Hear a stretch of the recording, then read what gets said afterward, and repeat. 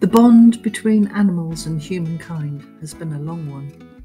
Unfortunately, it hasn't always been a positive one on both sides. However, with the awakening of human conscience, we can see great changes happening, and love between all species is growing stronger. It seems animals, as well as plants, have been waiting for this moment. They've been waiting patiently for us to appreciate and love them, and finally we are seeing this is beginning to happen. Our ancestors, with their ancient wisdom, have shown us the way forward, or in this case, the way back to basics. We've learned that caging animals and treating them with disregard and a lack of respect, sometimes for our own pleasure, is wrong.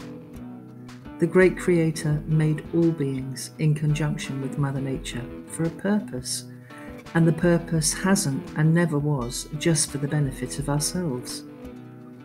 Humankind has now learned to respect wild animals and realise that we can live together in harmony without fear. The saying, "live and let live," is ever true in this case. It can be of no wonder that humans have been attacked in recent times by wild animals.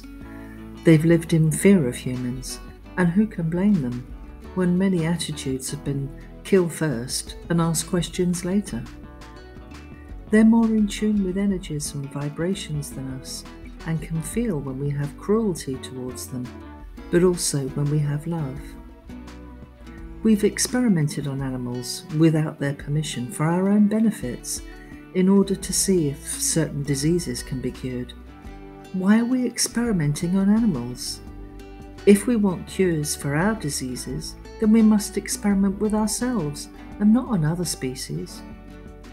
Experiments on animals should be left for veterinarians and animal experts who wish to specialise in curing animal diseases, in my opinion. Some would say that farming practices can be cruel, that breeding animals for the sake of eating them and killing them is wrong. We have to consider that many farmers have an understanding and a bond with their animals. They treat them well and care for them, giving them a good life before their time ends. Animals accept and understand this. They're here for a short time, as are we, and there's no escaping this, although some might try. Humans are omnivores, so we can eat both meat and vegetables. We were designed that way by the great Creator. Some might say just because we can eat meat doesn't mean we should. It's a matter of personal choice and free will, which humans have also been given, so each to their own, with respect to all for their own personal choices. There's much evidence to show that farm animals, like pets, respond to kindness and love. They need to feel love as much as we do, and they respond accordingly. They work with us, showing us cooperation in conjunction with Mother Nature. They protect us in return, with some animal breeds dedicating and giving their lives for us, such as their strength of character, wisdom and selflessness. They do their duty towards us and show us loyalty. Finally, humans are doing the same and reciprocating.